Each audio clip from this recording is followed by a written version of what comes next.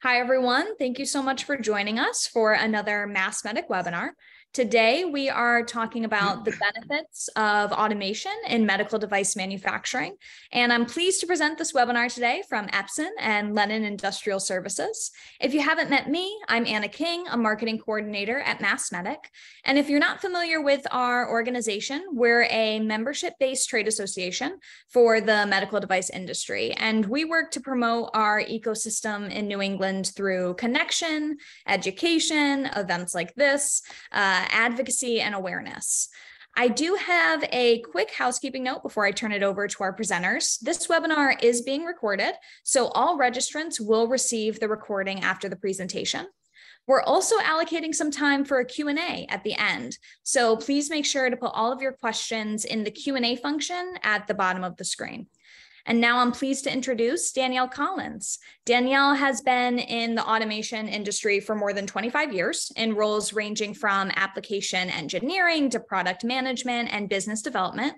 And in 2014, she moved to the Caribbean and started a consulting company where she helped manufacturers of automation products develop and implement products and marketing strategies. After moving back to the US in 2021, she decided that she wanted to be more directly involved with the products again and found the perfect opportunity as a robotics product manager with Epson. So thank you so much for being here. I'll turn it over to you. Thanks, Anna. I'd like to introduce also Peter Lehnen, who's presenting with me today. He's president and lead designer of Lehnen Industrial Services, a manufacturer of custom machinery and process control for science and industry. And today we're going to give you some insights into how automation can benefit medical device manufacturers. Let me share my screen with you. There we go. All right, let's start this off by taking a quick look at the current state of the automation industry. So you guys have no doubt heard about the tremendous growth that automation is seeing across all types of industries. One of the key metrics that demonstrates this growth is the sales data for industrial robots. So as you see here, from 2016 to 2019, robot sales saw a compound annual growth rate, or what we call a CAGR, of 12%. Companies, mostly medium and larger size organizations, expanded their automation capabilities. Then there was a pronounced but short drop-off in 2020 due to COVID, but that was followed by an equally rapid and pronounced rebound. Now the forecasted CAGR for North American industrial robot sales through 2026 is 16%. So what's driving this increase? There are several factors, but two that are really worth zeroing in on. First, labor costs have risen across the globe, but as you can see here, the blue line, particularly in China. So for the past 4 decades, China's been the world's factory, but they've been forced to automate as their labor costs have risen, just like the rest of the world. As costs in these traditionally low-cost countries rise, offshore manufacturing, of course, gets more expensive. So that makes companies think twice about how they automate. Second, the cost structure of industrial robotics and peripherals has fallen dramatically over the past 10 or 20 years. This has brought automation within reach of a broader segment of the market, and that's particularly true for smaller companies who traditionally have problems justifying automation.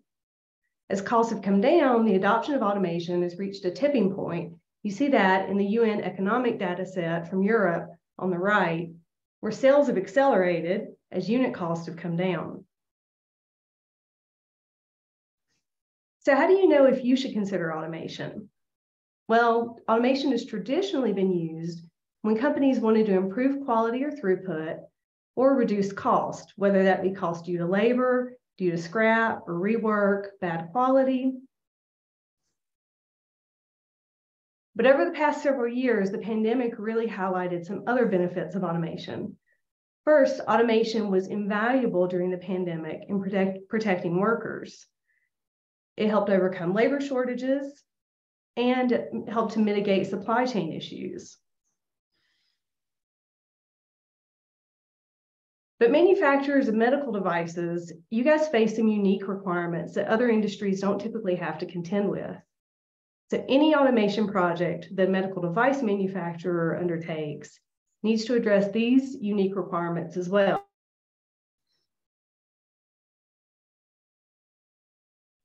Now, traceability is important in a lot of different industries, but when it comes to manufacturing medical devices, traceability and verification are a requirement at every step of the manufacturing process.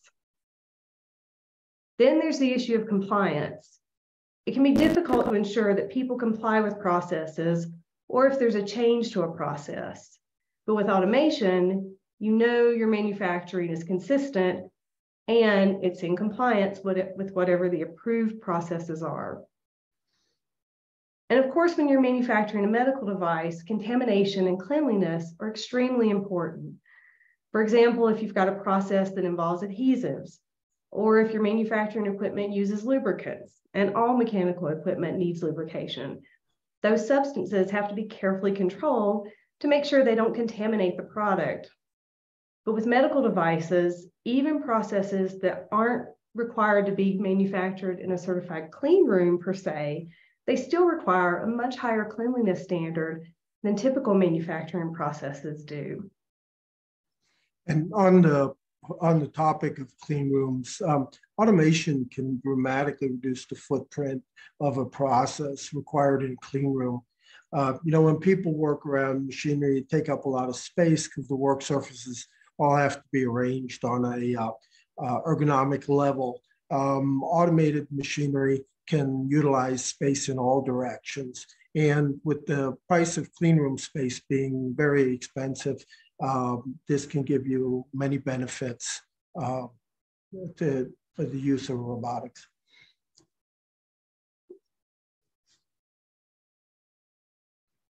So how do you decide what to automate? Most manufacturing facilities have dozens, if not hundreds of processes that could be automated. It's important to evaluate which ones should be automated. So if you're faced with choosing which processes to automate, or if you're just trying to decide which things to begin with, 4 things to look for: processes that are consistent, that are repetitive, that are error prone, especially when done manually by humans, or that are hazardous to personnel. One example, a good example of this is sharps manufacturing, needles and lancets. When you're manufacturing sharps, there's a higher risk of harm to the operators, of course, and also a high risk of damage to the devices because they're extremely delicate. Quality inspections, another area that can often benefit from automation, especially if your quality checks require a high level of focus on a certain parameter or on a set of parameters, because people have difficulty maintaining focus to be consistent over long periods of time. And this can lead to what we call escapes. And that's when a defective product makes it through production and actually gets shipped. I'd like to add that robotics opens up a whole world in inspection. And it's not just in vision, like a lot of people think sometimes. For example, we automated a system where workers were measuring parts with micrometer, and they would squeeze a little if it was too big, or not as much if it was too small. And of course, people want things to be right. And so our solution was to create a system where the automation fed a post series of probes that all measured the part simultaneously, saved a lot of time. But the measurement was objective because it was the same, the mechanisms would create the same measurement every time. And that's one of the key benefits of robotic and automated measurement, is that it is objective and it never fudges the numbers. Yeah, and don't forget about packaging, which is often the low-hanging fruit for automation, since packaging typically involves processes that just aren't quite as complex as most manufacturing steps. Packing is also highly repeatable and involves significant ergonomic issues for personnel. So you've got repeatable, consistent, and hazardous for sure, and potentially error prone. So again, perfect opportunities for automation. And some of the processes we just talked about, like handling small, fragile, or dangerous parts, just aren't well suited for human operators. But another area that has a high potential for failure when done by humans is data collection and verification. And this is an area where automation can really shine. Information about each part can be accurately, instantly recorded and shared with a quality management system or other interested parties. When manufacturing medical devices or products, each step in the process may need to be verified in order to confirm that it was within the predefined parameters. This is critical to assuring that the parts produced are good.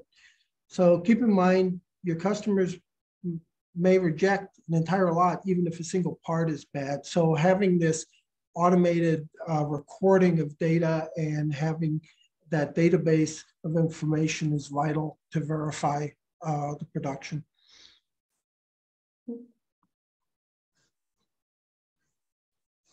So despite all that, you might be wondering, aren't there some processes that just have to be done manually? Well, in some cases, yes, but the number of applications and the types of applications that absolutely require human intervention is shrinking. And that's because advanced functions that are integrated with robot solutions, they made it possible to automate things that couldn't be addressed just a few years ago. For example, now we have robots with integrated vision that can be used to check and verify parts are correct or within specs before any downstream processes like gluing or cutting or assembly take place. So you've not only reduced errors and scrap, but the vision can also help with verification and traceability for regulatory compliance. And robots with integrated force guidance, now they make it possible to assemble very small, delicate, high precision components with very precise tolerances, something that really is difficult for humans to do without error and without scrap. So again, you reduce the chance for damage and scrap and rework by using automation. So let's look at some real world examples where an automated system has helped medical device manufacturers achieve higher reliability, better quality and traceability, or higher throughput. So in the first example, we have a pharmaceutical OEM who had developed a process for manufacturing syringes out of plastic, but with a proprietary coating that gave them properties similar to glass. So the OEM, they wanted to automate the process, not only to reduce costs, but also to make mass production feasible, which of course was very important during the height of the pandemic. So they developed an automation system using 4 Epson clean room rated SCARA robots to handle and position the syringes during the coating and the sealing processes, and also during the labeling process. The robotic system can produce 38 coated syringes per minute, and it eliminated a full production step. So that means it eliminated or it produced fewer opportunities for errors in the manufacturing process. In this example, our customer needed a more efficient way to insert rubber plugs into an opening that in a rigid plastic cap. And there was 2 different plugs which were soft and tended to mushroom under pressure. So inserting them by hand was very difficult and physically taxing on the assemblers and led to ergonomic issues.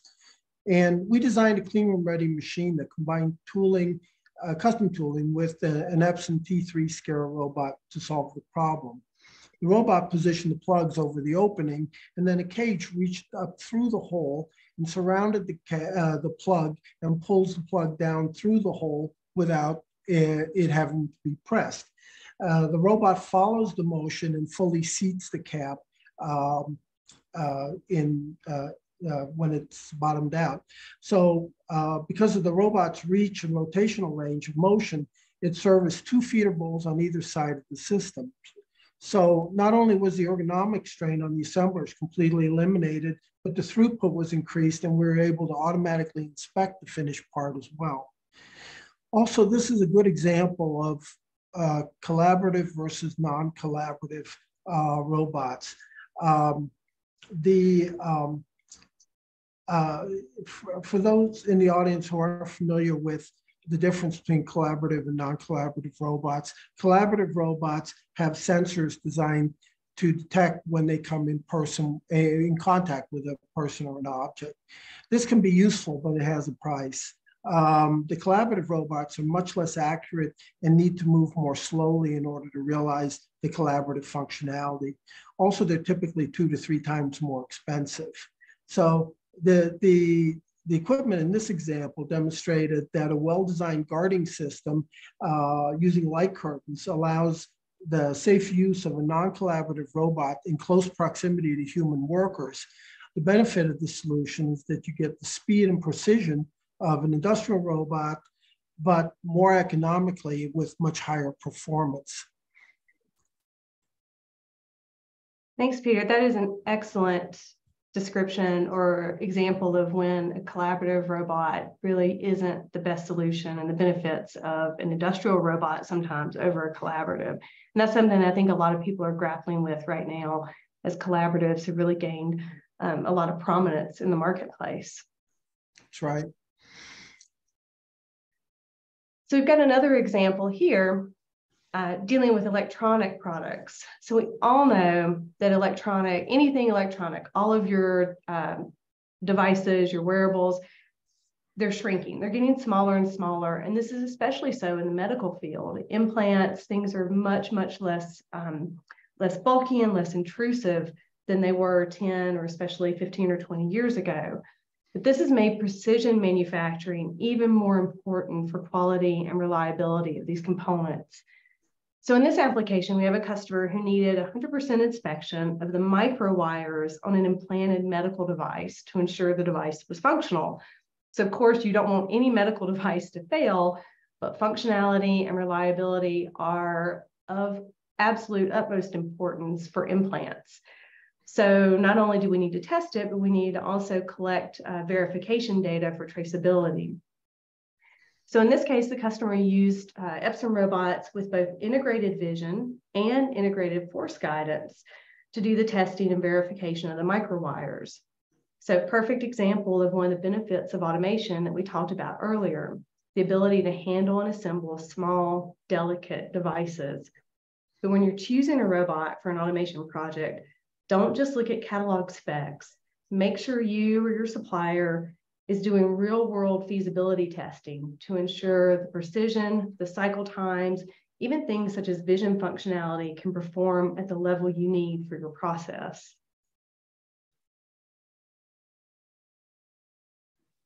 And here's an example of automation addressing the safety issues that we've talked about a couple of times and using the example of scalpels or sharps that we talked about earlier. Here we have blades presented in bulk to a parts feeder to be separated for the next operation for the assembly into scalpels. Well, because they're blades, the surface of the parts feeder had to be both translucent and it had to be resistant to scratches and nicks. So in this case, the customer was able to use a special material for the parts feeder surface, along with Epson or Scara robots with integrated vision guide to reliably pick and handle the blades to assemble scalpels. That took the human workers and obviously the danger to workers dealing with sharps completely out of the process.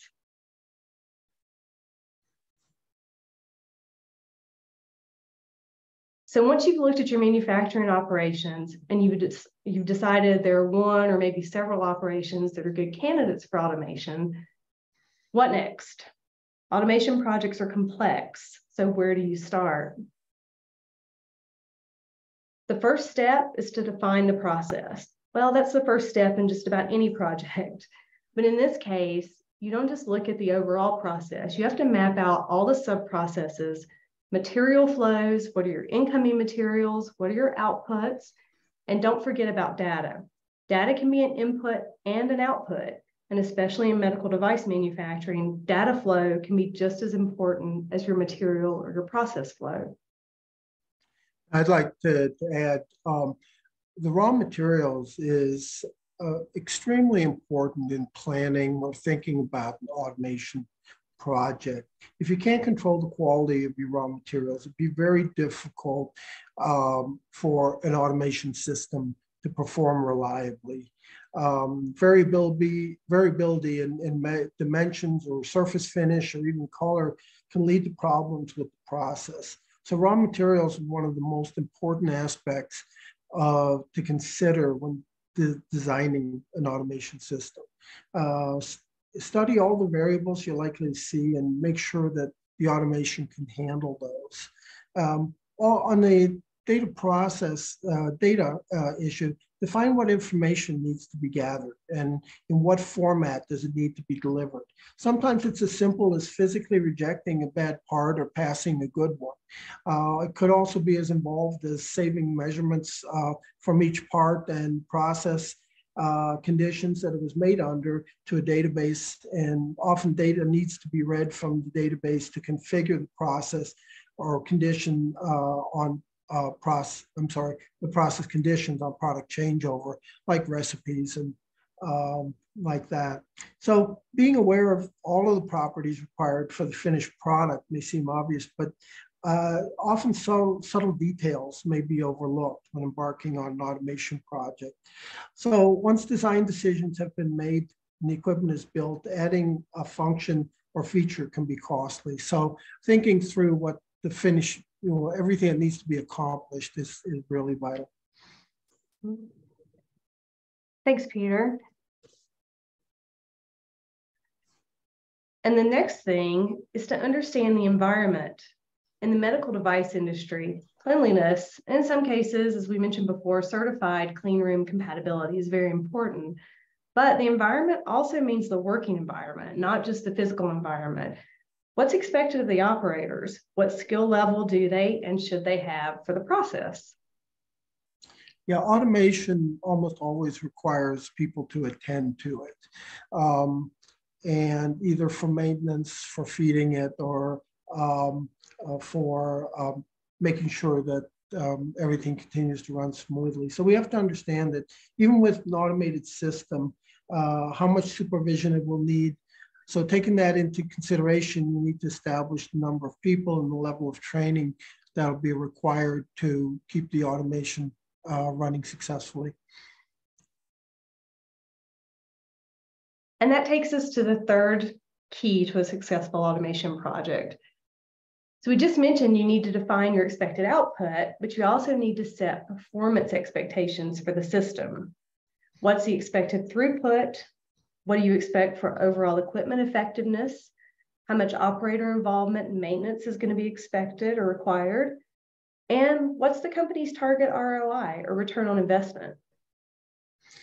And I'd like to add that reliability of the system is paramount. If the system isn't reliable, then it'll lose the confidence of all the stakeholders and it'll become a drain on resource and will fail to live up to its promise. So any automation system has to be built to last and to work consistently and effectively without undue stops and problems. And when we look at the return on investment, return on investment varies depending on how sophisticated a project is. But the analysis is often more complex for medical device manufacturers because there are so many factors to consider.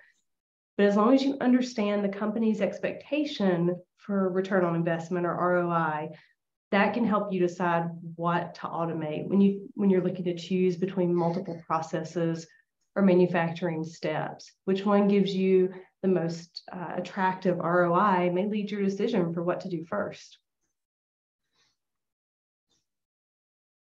And it's also important to be realistic about your in-house resources and capabilities for the execution of the project and the long-term operation of the automation system. A robot's just one part of a larger automated system. And building a system requires the integration of many different mechanical and electrical components and systems. So you want an experienced integrator or partner who can help you analyze the entire process and define not just the overall system, but what are the individual components and parts that are going to be needed to make this system do what you need it to do. One thing that's made automating easier in recent years is the increased availability of integrated systems. So you have now robots with integrated vision or parts feeding. You have easier to use programming software. But keep in mind that these systems, they're still very large projects. So look for an experienced integrator who can understand the full scope of the project and guide you through the questions to ask, both big picture and those often overlooked details. I hope we've illustrated some of the challenges and important topics to consider. It's very common for folks to purchase a key piece of equipment for the process and then try to build automation around that. It's far superior to work with an integrator who can design and build a capable automation system that incorporates those key pieces of equipment as a component. In respect to robots, the price point is now at a level that robots can be thought of as building blocks rather than the core of the equipment. So multiple robots can often be economically applied with into a single automation cell, which vastly increases the range of opportunities and capabilities.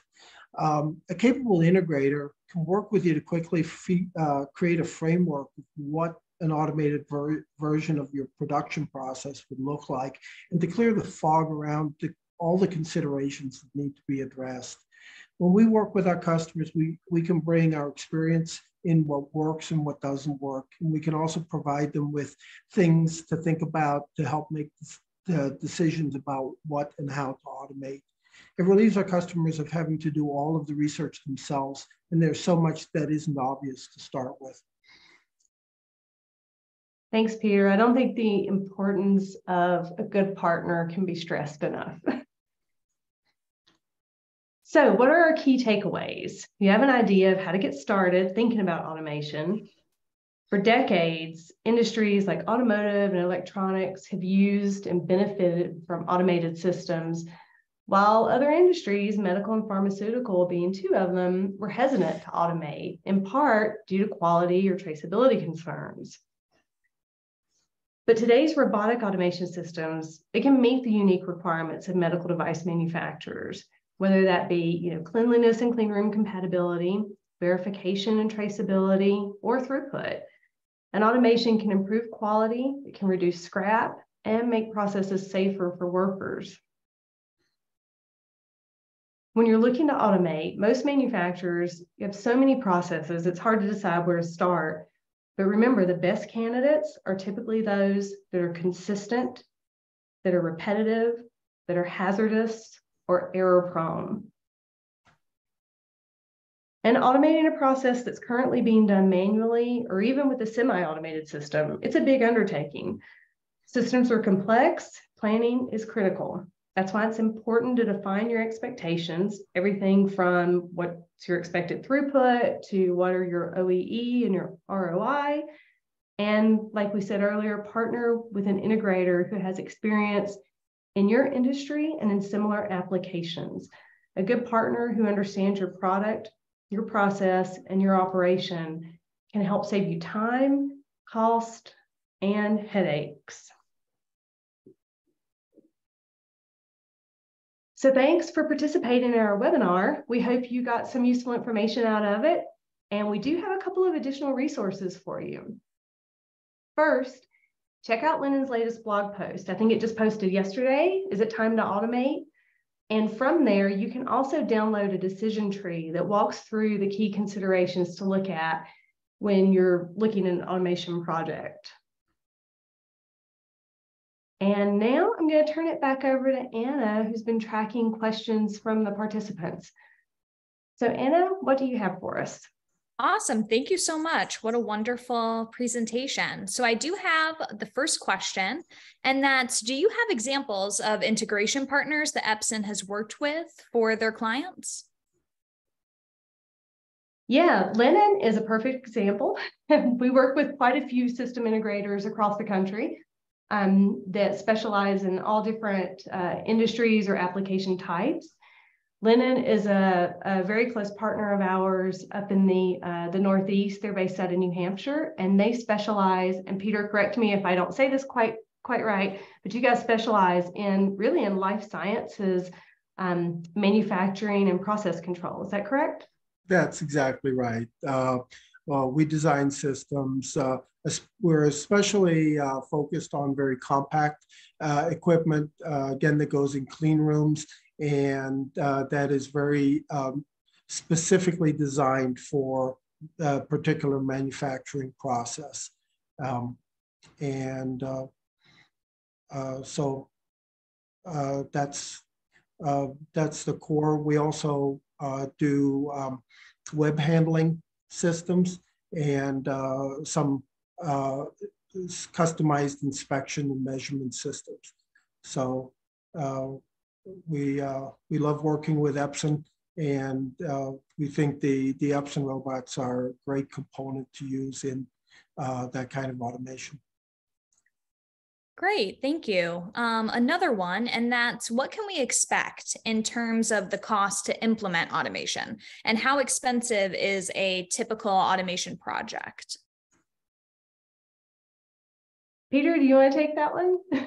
Well, it's impossible to say because there's such a variety of kinds of systems. Typically, they run an automation system may be able to take a existing manual process. If the process is already defined, that's one of the big differentiators. If you're designing a whole new manufacturing process, then there's a huge amount of process development and other things. So the project may span a very long period of time as a lot of prototyping and development is done. And that can lead to just a lot of resources being consumed there. Other processes are much simpler where you have an existing product that you're making, an existing process that you're using. In that case, it's much simpler to define what parts of it can give you some of those benefits that we just talked about in the presentation. And then it's more of a matter of applying automation technology to those particular things. So in that case, the whole process is a much more direct one. We can understand what you're trying to do, and then we can very quickly come to some estimate of what the expense would be. But really, it's just about impossible to say until we've had a discussion about what needs to be accomplished.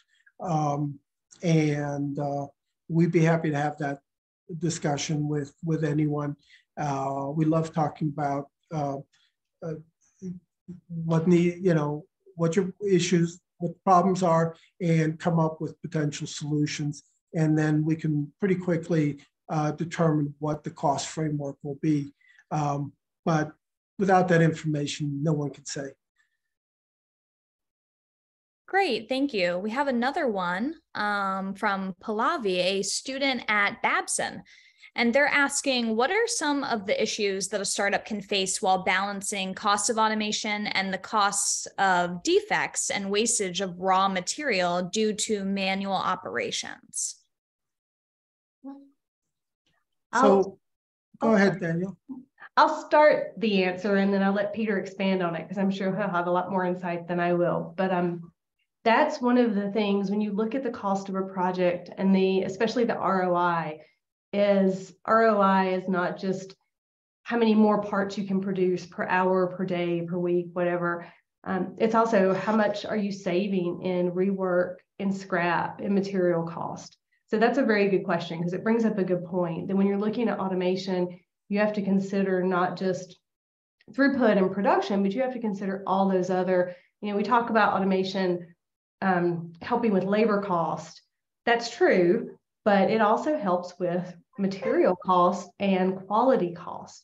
And quality costs are often overlooked. So if you have automation with a scrap rate of, that is, we'll say 10 times better, 10 times less, than the manual process, that's a significant cost or cost savings. So the question came up, or the topic of being a startup came up in there. And, in the prior question, we talked about the expense of automation systems. So there are ways that you can ease into automation. So if you're a startup and budgeting is limited, you can automate certain parts of your process, possibly economically, and address the things that have the most risk. Like Danielle was saying, you want to eliminate the aspects of it that can possibly create scrap, and also look at the items where you can get the most increase in production. So it doesn't always have to be a huge system. So it can be parts of your manufacturing process, and you can ease into it. If you're making many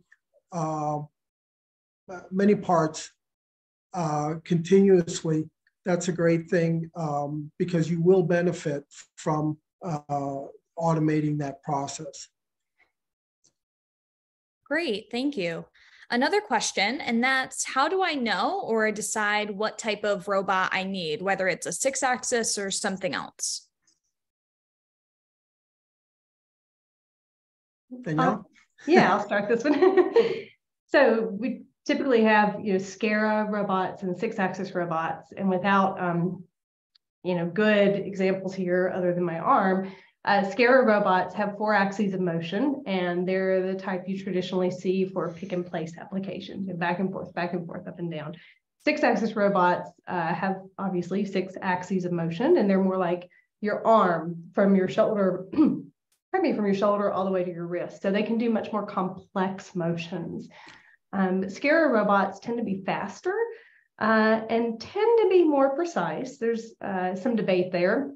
But in general, they're very fast, very precise, pick and place assembly, whereas 6-axis robots are used more for manipulating things. There's also the question of collaborative versus non-collaborative, which we touched on in the presentation.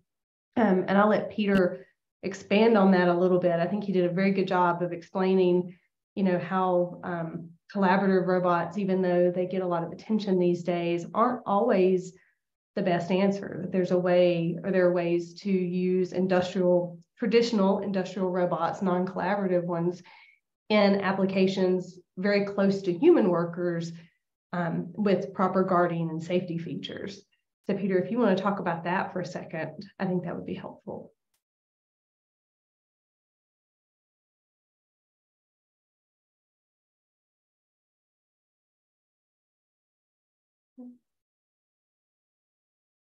We might have lost Peter. I know they're having power issues. I think you might be on mute.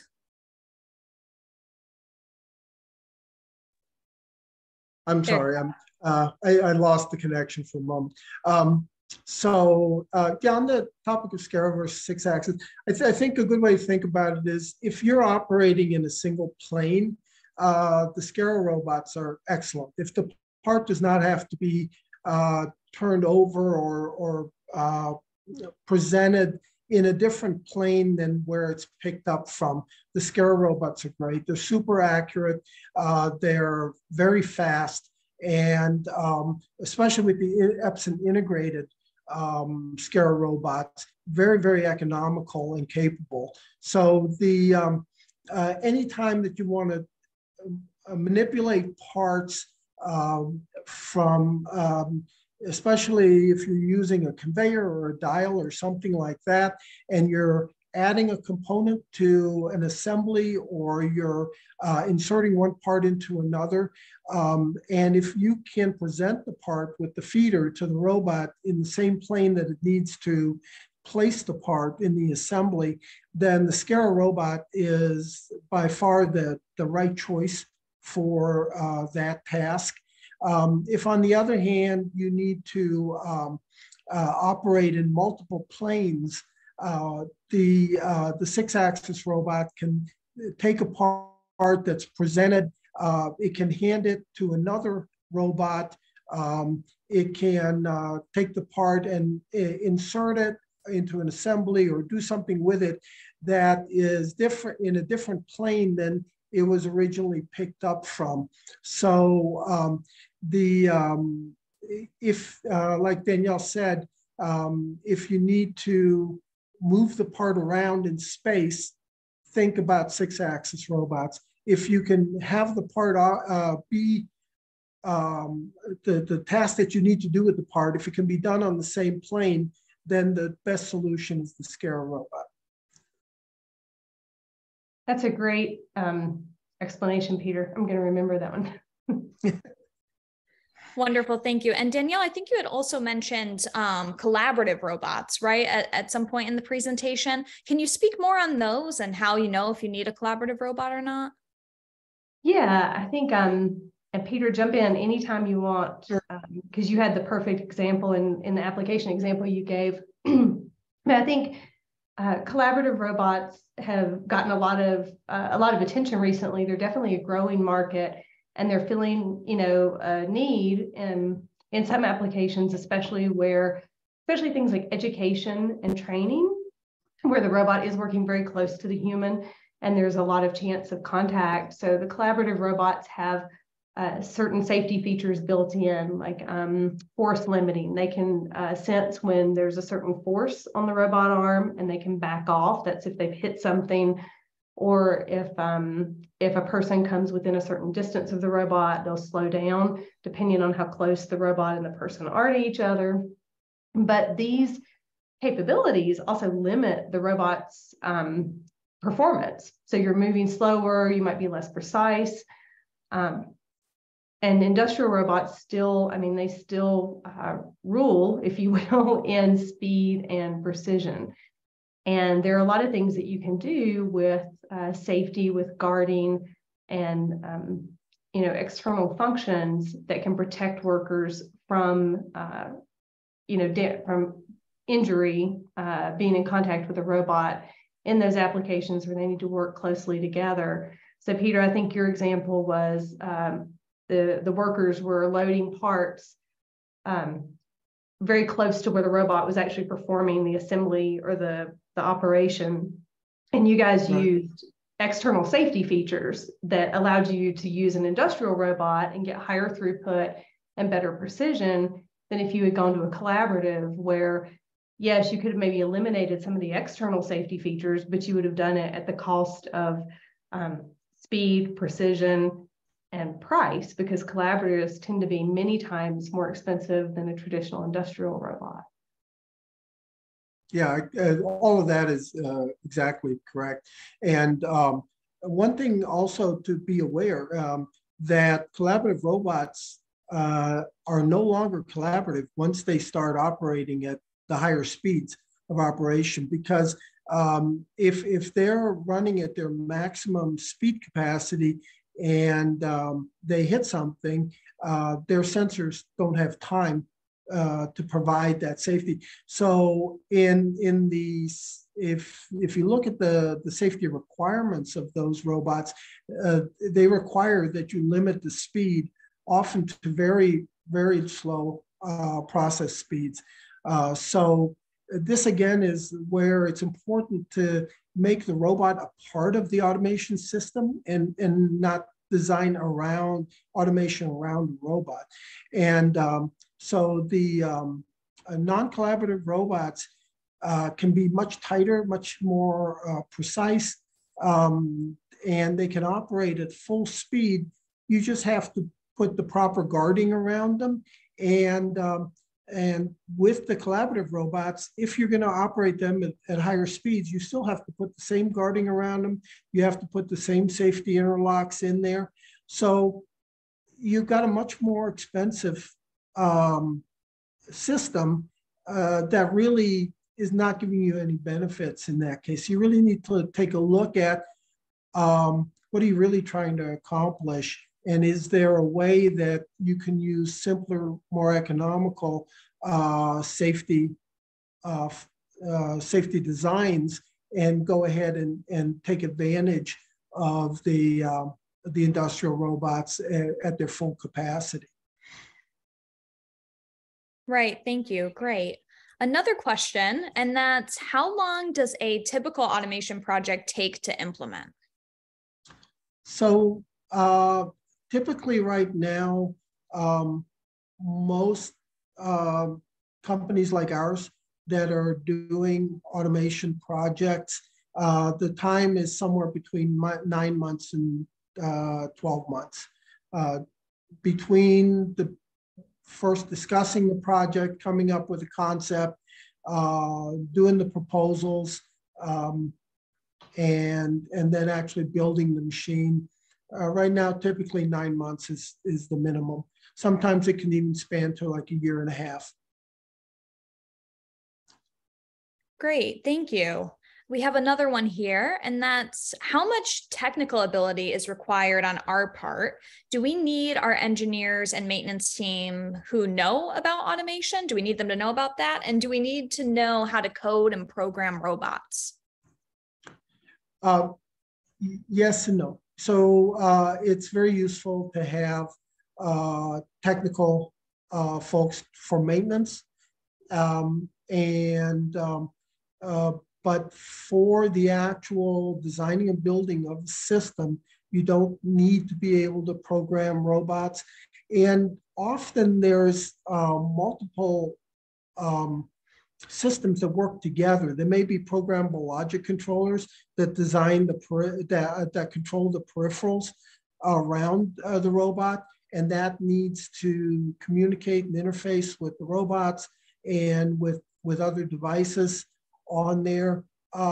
So there's such a diversity of skill sets that are needed there that's why it's important to work with an integrator who already has those skill sets. And also, it's much easier to learn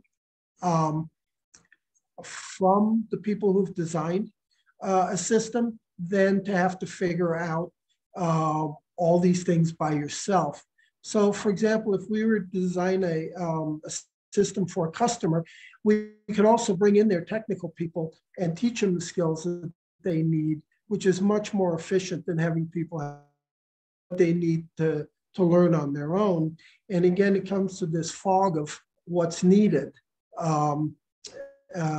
If you're going into this not knowing the complexity of all the various elements that go into it, then you don't actually know what it is that you need to learn. And that's where we can help in helping understand what the overall system complexity is and what kind of technical skills you'll need. But you don't need to know how to program PLCs or robots or anything to create a good automation system. Great. Thank you so much for that. And with that, we have reached the end of our program. I want to take a minute and thank everyone for joining us today, and also thank Epson and Lehnen for such a valuable presentation. We cannot put on great educational content like this without your support. So thank you very much. And to learn more about upcoming MassMedic events, check us out on social media, LinkedIn or Twitter, or visit massmedic.com. So thank you so much, everyone, and have a wonderful day. Thanks, Anna. Thanks, Peter. Thank you. Thanks, everyone. Appreciate it.